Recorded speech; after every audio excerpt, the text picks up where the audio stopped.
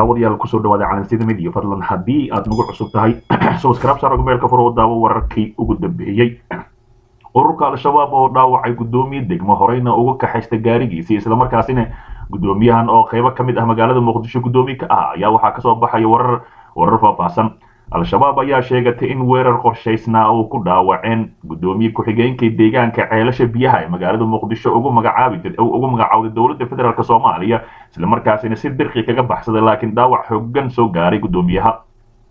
dagaalyahanno ka tirsan ururka Al-Shabaab ayaa weerar gaadma ah ku qaaday gaari uu la socday gudoomiye ku-xigeenka waxayna gaarsiiyeen dhaawac aad u culus isla markaasina goobtii ay ka wateen gaarigiisii sababtaasi ayaa la fahmi karin maadaama dhaawac uu ahaa isla markaasina gaarigiisii hore u sii wateen gudoomiyaha la dhaawacay ayaa magaciisa lagu soo koobay Iimaan waxaana Shabaab ay sii qaateen gaarigii uu watay isla markaasina waxay yiraahdeen asigoo dhaawaca ayuu baxsaday war rasmi ah ka soo baxay ururka Al-Shabaab ayaa lagu sheegay in sargaalka la beegsaday uu dirqi kaga badbaaday isla markaasina ay rabeen gabi ahaanba inta la socotay asiga ay u dhameeyaan Al-Shabaab ayaa dhaawacday gudoomiye ku-xigeenka dawladda ugu magacaawday deegaanada Ceelasha biyaha gaari uu watayna waa laga qaniimaystay ayaa lagu yiri war ka soo baxay ururka Al-Shabaab ilaa iminka wax faahfaahin kama soo bixin laamaha amniga isla markaasina qaabka weerarkaas u dhacay iyo inta qofood ee waxyeelo ku noqotay si rasmi ah looma soo faafin fadlan dib kala daawo dhinaca kale khilaafkii wasaaradda waxbarashada ee dawladda federaalka Soomaaliya iyo Puntland oo xal laga gaaray xubno ka tirsan labada gole ee baarlamaanka federaalka Soomaaliya oo maanta shir jaraa'id ku qabtay magaalada Muqdisho ayaa sheegay in xal laga gaaray khilaafkii dhanka waxbarashada ee muddooyinkii dambe ka dhex jiray wasaaradda waxbarashada ee maamul goboleedka Puntland iyo tan xukuumadda federaalka Soomaaliya Maxamuud Axmed ciise maas oo ka tirsan xildhibaanada golaha shacabka ayaa sheegay in arintani kala hadleen madaxweynaha Soomaaliya Maxamed Cabdullaahi Farmaajo isla markaana uu madaxweynaha aqbalay in shahaadada dugsiga sare la siiyo ardayda ka soo qalin jebisay dugsiyada sare ee Puntland kuwaas oo aan gelin imtixaanka guud ee wasaaradda waxbarashada dawladda Soomaaliya senator Saciido Xasan oo kamid ah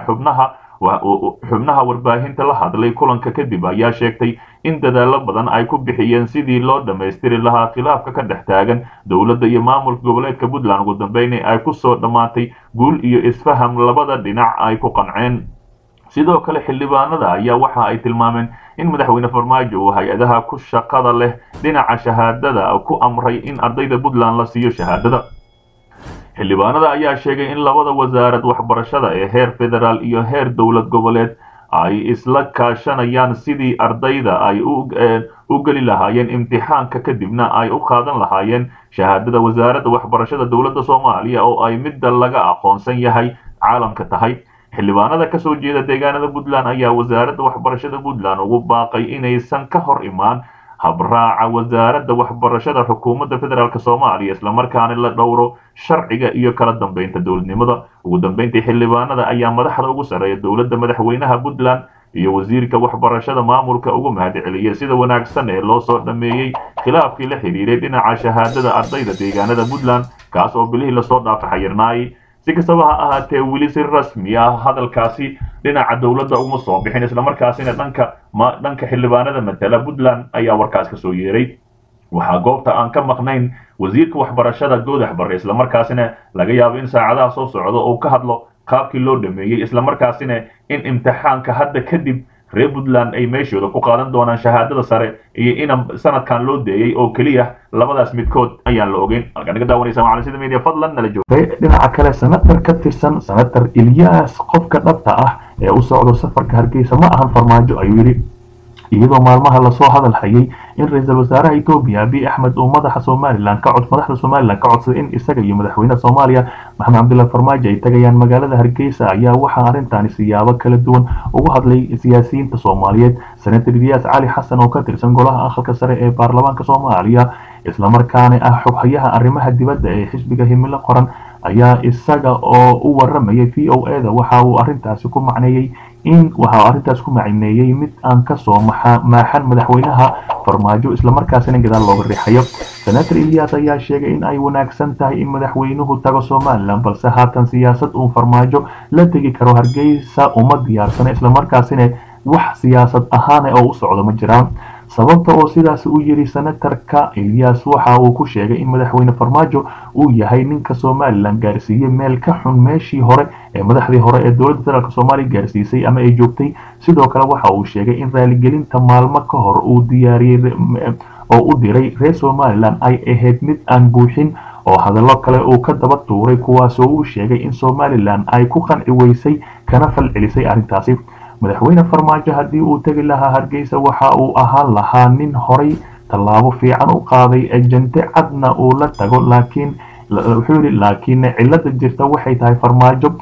wuxuu yiri Farmaajo mashruucan kama imaanin sida ay reer Somaliland ay sheegeen waxay dhaheen Abiy Ahmed ayaa nagu yiri waxaan imaanaynaa Hargeysa Farmaajona waa uu ila socdaa marka halkaasi waxa ka garan kartaa ayuu yiri ninka saxda ah ee u socda safarka Hargeysa inuu yahay Abiy Ahmed uusan ahayn madaxweyne Farmaajo ayuu yiri ninka lagu magacaabo senator Ilyas